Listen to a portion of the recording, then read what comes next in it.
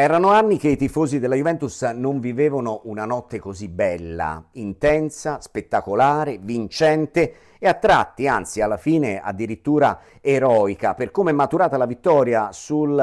Lipsia, un 3-2 pieno di emozioni, di colpi di scena, di disavventure anche, tipo gli infortuni dopo nemmeno un quarto d'ora per Bremer e Nico Gonzalez. La Juventus ha vinto da grande squadra e stavolta non servono quelle statistiche un po' artificiali e praticamente inutili che parlano di possesso palla nella tre quarti o nella propria metà campo e di passaggi. No, stavolta le vere statistiche sono i gol, i tiri in porta, la vittoria, anche a costo di dover raccontare qualche sofferenza, come è normale che sia stato nel finale, quando Perin, con tutta la sua esperienza, ha sorretto una difesa che si è dovuta, è ovvio il gioco di parole, difendere dall'assalto finale del Lipsia a caccia di un pareggio almeno, che sembrava l'obiettivo minimo dopo che si era trovata la formazione tedesca in vantaggio 2-1 e con un uomo in più. È giusto raccontare dunque come si è sviluppata questa partita?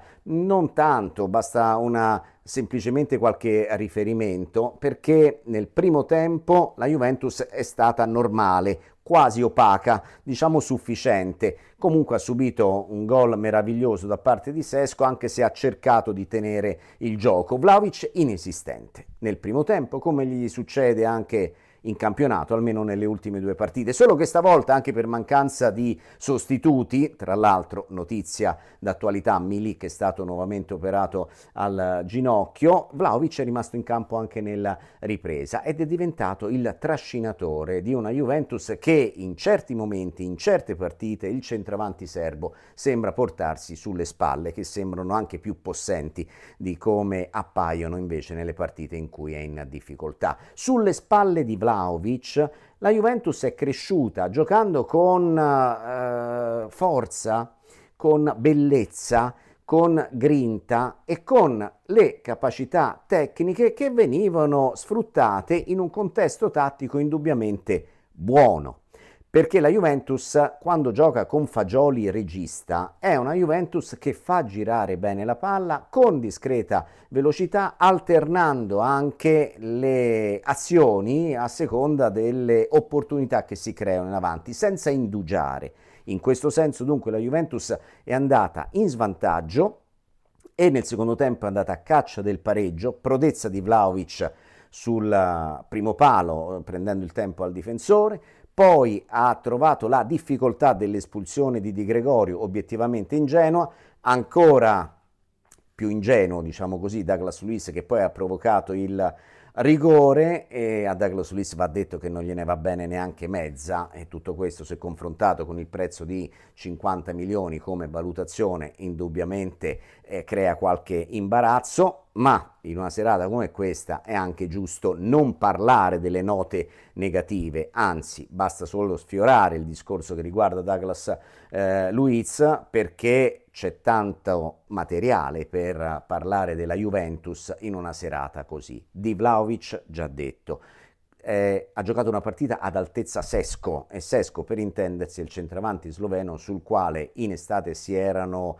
accapigliate tante squadre anche più importanti dell'Ipsia, ed è un giocatore di prospettiva evidentissima. Vlahovic però è alla sua altezza quando gioca così, quando Vlahovic ha la possibilità di giocare in profondità e non di essere annoiato in mezzo a un possesso palla al limite dell'area che non porta mai a nulla per le sue caratteristiche. Vlahovic, se indovina, tra virgolette, il primo pallone, e nel secondo tempo gli è successo proprio questo, diventa poi un trascinatore, perché poi ha un piede sinistro che obiettivamente pochi attaccanti europei hanno, e ha delle qualità, delle doti atletiche che pochi attaccanti europei hanno. Questo è Dusan Vlahovic e non va mai sostituito, ma qui sembra una frase o una battuta polemica ripensando alla sostituzione incomprensibile con UEA nella partita con il Napoli, ma non è così, è semplicemente un resoconto, è semplicemente cronaca. Sulle spalle di Dusan Vlahovic c'è poi salito Conceicao, che è entrato al posto di Nico Gonzalez infortunato e ha giocato una partita sinceramente sorprendente, perché il ragazzo, il giovane portoghese, si vedeva che aveva delle qualità, però a questo livello sembrava ancora non in grado di poterle proporre. Invece Conceicao, quando sarà nuovamente disponibile Nico Gonzalez, se la giocherà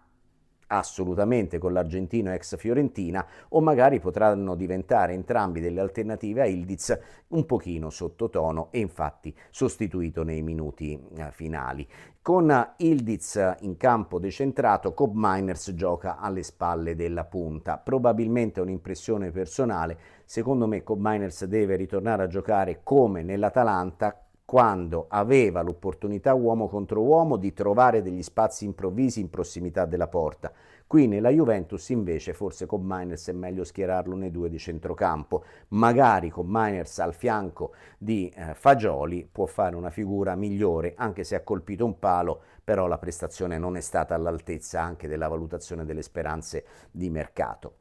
Su Fagioli bisogna dire che si tratta di un regista che fa parlare il pallone. Quando tocca palla a Fagioli c'è un'altra qualità e chi non se ne accorge è perché non se ne vuole accorgere. Thiago Motta se n'è accorto, perché per far giocare Fagioli regista, dopo qualche perplessità di inizio stagione,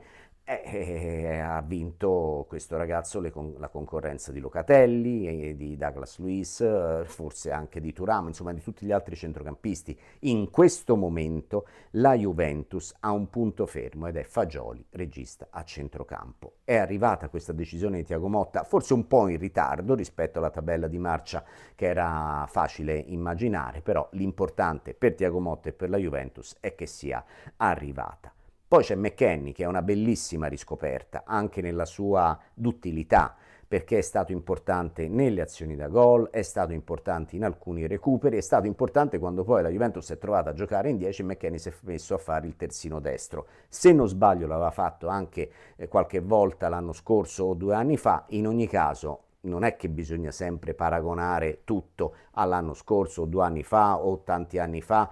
Parliamo della partita e delle impressioni di adesso senza perdere tempo in sterili confronti che fino ad ora sono stati tenuti su da statistiche e dati abbastanza artificiali. Nella partita vinta contro il Lipsia, questa di Champions League, la Juventus scrive la storia propria e anche della Champions League attuale con una prestazione vera, forte, vivace, brillante, spettacolare, bella, ma non per il possesso palla o per la tre quarti o per i passaggi intercettati o filtranti, no, perché gioca a calcio. Stavolta sì, va detto, e mentre tutte le altre volte sembrava la pagellina, anche se non c'era un tiro in porta e non c'erano azioni, sembrava la pagella, sì, però possesso palla o qualcosa del genere sembrava come quando, esagerando, tornavo a casa con la pagella del primo quadrimestre e avevo preso italiano, matematica e storia 4, però avevo preso 10 in educazione fisica, religione e condotta. Ecco, le statistiche vere, il gioco di Thiago Motta va misurato con la prestazione di questa sera. Thiago Motta può essere contento, può esultare, si è visto il suo lavoro notevolissimo per una squadra che effettivamente dopo una partita così vede rivalutare in meglio tutta la propria autostima, stavolta sì davvero ben più del risultato, e anche tutte le prospettive, che a questo punto viene perfino un dubbio, magari sono più europee che non italiane, ma è soltanto un dubbio, perché forse c'è anche l'entusiasmo da parte dei tifosi juventini e degli osservatori juventini per una notte che è stata eroica, anche, tutto considerato, gli infortuni, l'espulsione, la rimonta, l'assedio finale sventato. I tifosi juventini non ne hanno tante di partite così da ricordare in Europa.